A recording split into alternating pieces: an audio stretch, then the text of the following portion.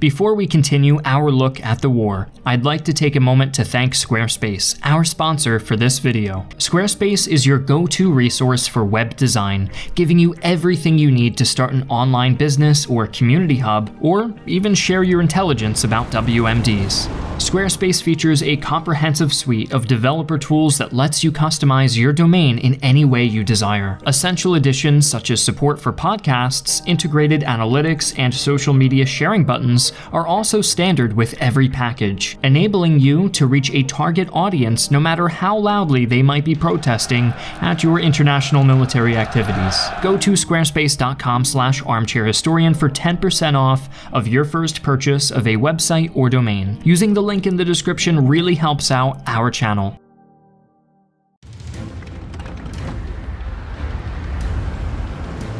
The first major engagement began on March 23rd, when a maintenance convoy of the 3rd U.S. Infantry Division took a wrong turn into Nasiriyah, right into the headquarters of the Iraqi 3rd Corps.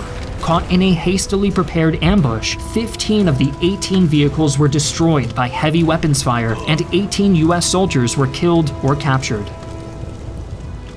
But the strategic bridges over Nasiriyah's modestly named Saddam Canal were secured later that day after men from the 2nd Marine Division stormed the city, suffering heavy casualties from the determined Iraqi defenders. As if the intense urban combat wasn't enough, 6 Marines were also killed in a friendly fire incident when an A-10 Warthog mistakenly attacked their amphibious vehicle.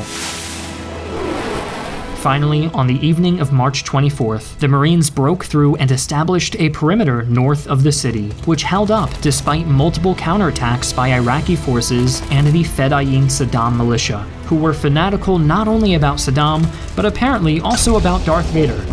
Further north was the town of Najaf, which was situated close to highways leading to the important cities of Karbala and Baghdad. Due to its strategic location, coalition forces decided not to bypass Najaf, and instead chose to isolate the town out of fears it could become a staging area for attacks against American supply lines. To accomplish this, the coalition needed to capture the bridges to the north and south of the town.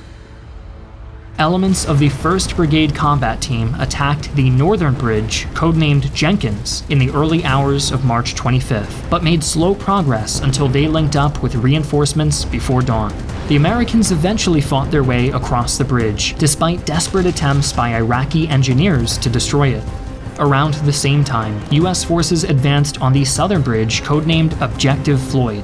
Resistance by both regular military and militia forces was intense at both sites. On one occasion, an Iraqi drove a city bus at full speed into an M3 Bradley CFV. On March 26th, Najaf was successfully encircled, and the attackers were relieved by the 101st Airborne. Over the next several days, the Americans swept through the town with tanks and infantry. The 101st deliberately left a single road out of the city open in the hope of using it as a kill zone for escaping troops. On April 1st, some weary Iraqi soldiers took the bait and were ambushed by snipers and helicopter gunships, and the city ultimately fell on April 4th. To the south, British forces had an unexpectedly difficult time taking Basra and its nearby port. Starting on March 27th, they whittled down the Iraqi garrison defending the valuable port over the course of 2 weeks. When they finally gained control of the vital waterway, only 11 Britons had died, while the Iraqis had lost some 40 to 50 times that number. When British armor finally rolled into the city, they were welcomed by jubilant locals, as predicted by U.S. Secretary of Defense Donald Rumsfeld. Unfortunately, however, the crowds quickly turned into mobs of looters. The final major engagement before coalition forces arrived in Baghdad was at the Battle of Karbala Gap, a roughly 25-mile or 40-kilometer-long strip of land flanked by the Euphrates and Rizaza rivers. Iraqi commanders were well aware of the gap's strategic importance and had placed 2 divisions of the elite Republican Guard to block the Americans' advance. However, Saddam Hussein's son, Qusay, severely weakened the defense by redirecting some of them to the north, which proved to be a fatal mistake. On April 1st, American troops broke through the gap, reaching the Euphrates at the city of Musayyib. Though several Iraqi armored divisions counterattacked on the night of April 3rd, they were driven back by aircraft and rocket fire, and the coalition held on to the important bridgehead. With the path to Baghdad forced open and victory on the horizon, a last bloody struggle for the capital began. While the Iraqi army had almost completely disintegrated at this point, the Ba'athist Party militias holding the city did not hesitate to utilize underhanded tactics to slow the coalition advance.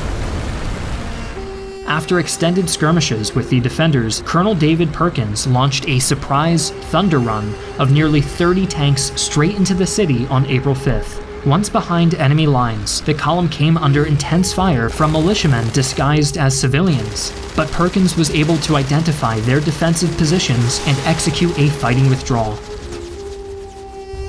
US Marines then stormed the Diyala Bridge on the eastern side of the city and advanced along the northern bank of the Euphrates. Aware that this flank was almost entirely undefended, the nervous troops fired on any car refusing to halt out of fear of suicide bombers. Amidst this carnage, Perkins led another thunder run into the heart of the capital on the 7th, and rewarded himself by spending the night in one of Saddam's opulent palaces.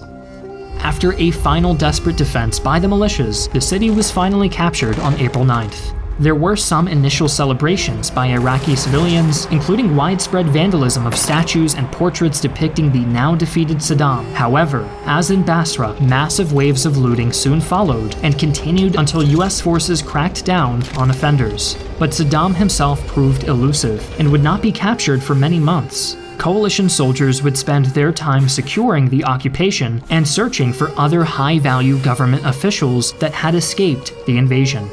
But as the coalition searched for these officials, violence between Iraq's minority groups soon erupted and insurgents began to assemble.